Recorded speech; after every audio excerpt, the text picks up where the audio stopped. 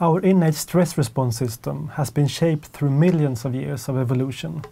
It helps us to handle both everyday situations and extreme challenges. But in some cases, negative life events can lead an individual to develop a psychiatric disorder. The most typical of these stress-related disorders is post-traumatic stress disorder, which we will focus on in this video. But it can also lead to an increased risk of developing depression, anxiety, personality disorders, substance abuse, or even psychosis. So let's start broadly. A stress reaction appears when you detect something that could be a potentially threatening stimulus. It could be a snake in the grass or a thrilling scene in a movie. The detection of a stressor causes a strain on your systems, and we will tell you more about that in a short while. But it also leads to a balancing effect, with adaptive processes referred to as allostasis. They are recruited to try and restore the homeostasis in the body, and also to take control over the situation.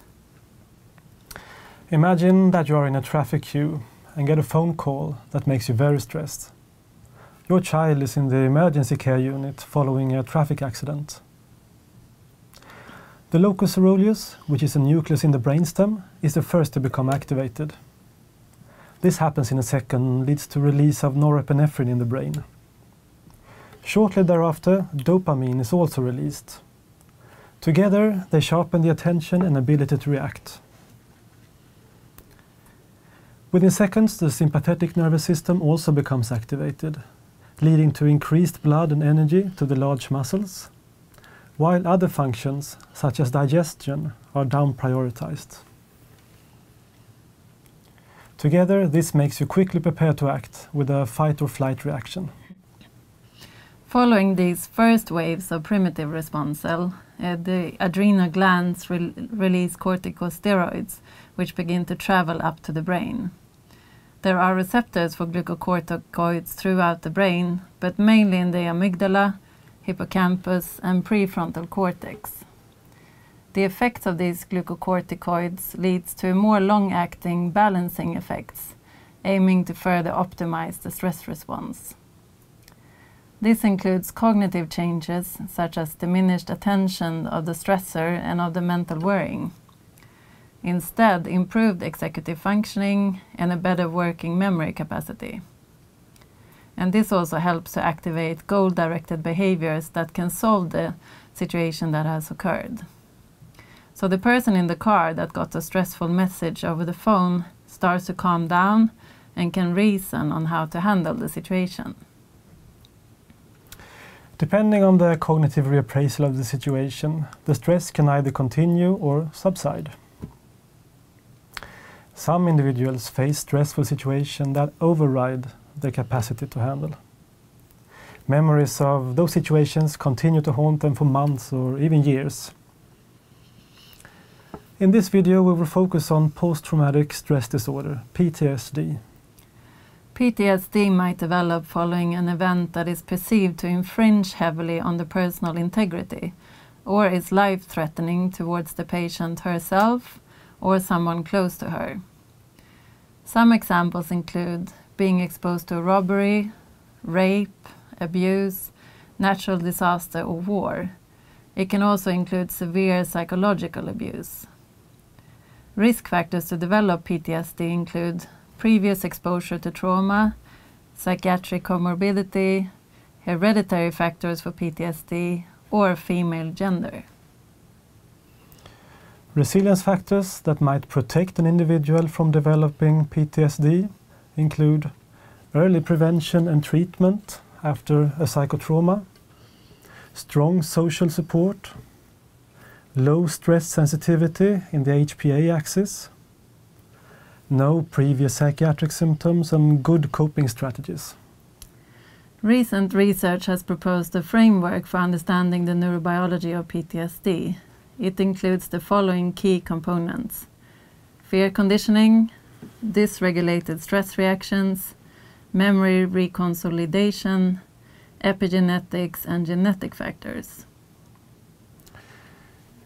We begin by looking at the fear conditioning.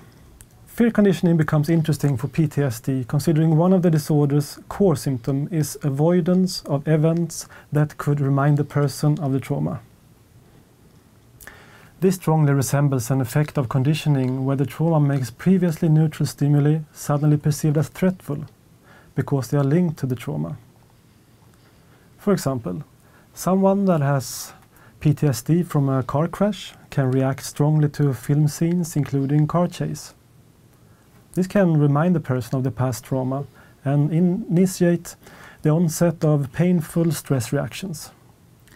In PTSD patients, there also seems to be a dysregulation of the HPA axis, leading to hyperreactive stress responses. This can be seen as disturbances in the limbic system, structural and functional impairments in networks involving amygdala, hippocampus, medial prefrontal and insular cortex.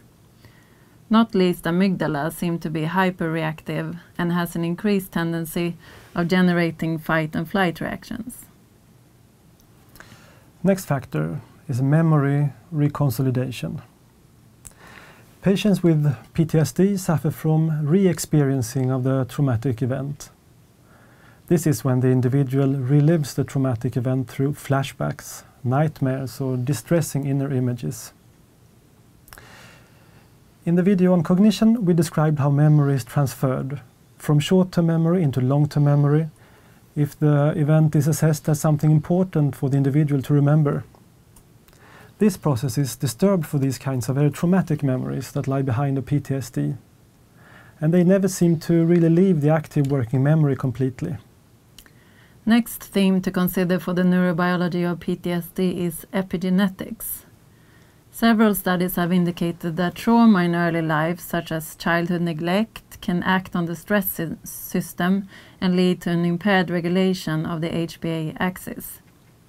This can then impact on how an individual responds to stressors later in life, for instance with a prolonged stress reaction and an increased risk for PTSD. Finally, genetic factors. PTSD seems to be moderately heritable, around 40 to 50%. This shows some individuals are more sensitive to PTSD than others. There are mixed findings regarding which specific risk genes that are involved, but some candidates are such that influence neuroplasticity and stress response. In this video, we have provided a brief introduction to the biology of PTSD. So hopefully you can apply what you have learned here when in the next video you will meet a virtual patient with this condition.